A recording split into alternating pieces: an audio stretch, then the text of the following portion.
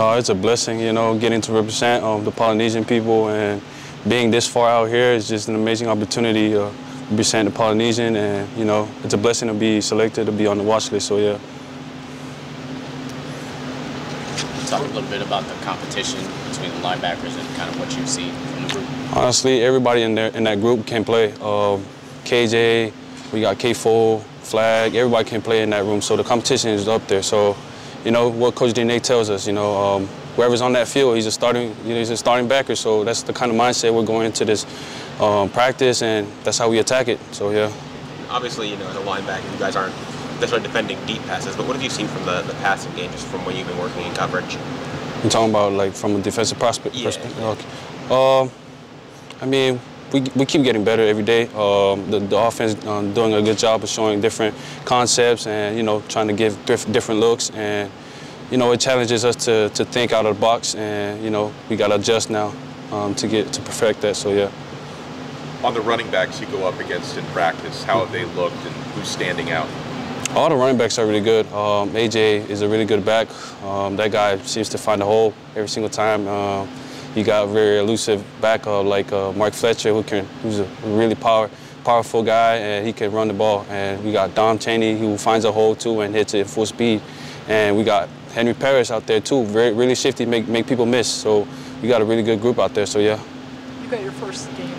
It's getting closer. Yeah. Are you thinking about it a little bit more now? I try to be neutral. Think about one day at a time. Don't get in a rush. Just the way I think about it. But it's really an exciting opportunity to play for Miami.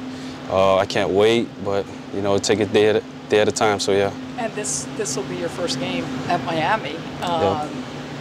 What would you tell, even though this will be your first game, you'll be excited, what would you tell the younger guys, you know, who are for the first time stepping into a real game? I'll say sink in the moment, you know, just be in the moment, enjoy the experience, and, you know, just have fun. You know, you got a long way to go, and you just want to, you know, calm yourself down and, you know, just play the ball, because I can remember the first time I've been on the field, I was nervous, you know, got stuck, and, you know, think too much, and kind of advise the little kids, the freshmen, to, you know, to play ball and not think too much. So yeah. Now, I wouldn't call your brother a little kid, but yeah. what would you tell him? Because obviously you guys are close and you're going to be talking, because this is his first game too in college.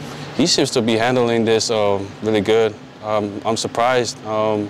He's maturing really quick, and he's growing fast, and, you know, he's thinking like a pro now.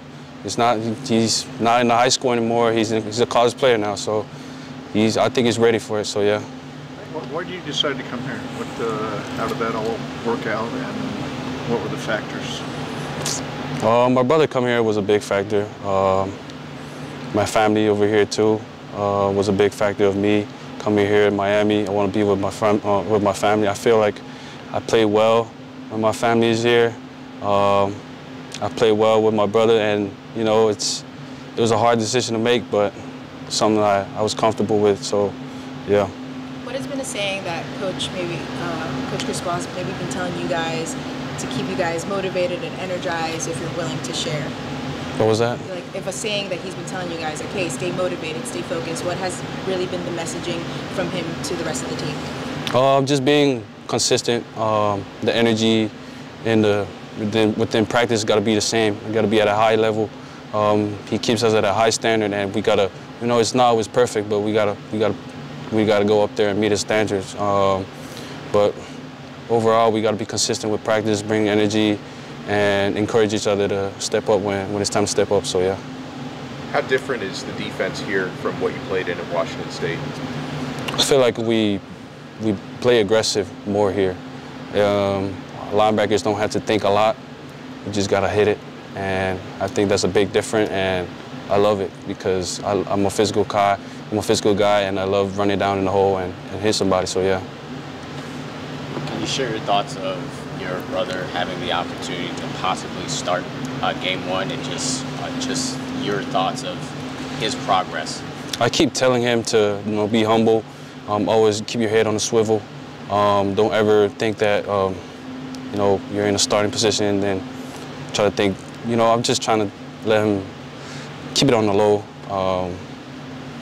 But I think he's ready. He's well prepared, and yeah.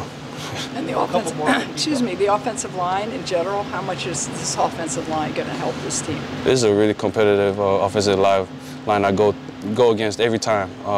They read the defense pretty well, and we try to give them different looks now. It's just, but they're very smart. They pick up on it very fast, and I think it's a really good thing for us. And yeah, I think we got a really big year for the O-line this year. So yeah. Have you always been the big brother, like treating your I would like to say so, yeah. How's that worked out through the years? Like, what have you helped him with, or? I'm just giving him some key elements of the defense, how we look at him, and like the stuff that he needs to work on as a defensive perspective, looking at his body language and all stuff like that he got to fix, so we don't know what's going on for the offensive. So yeah.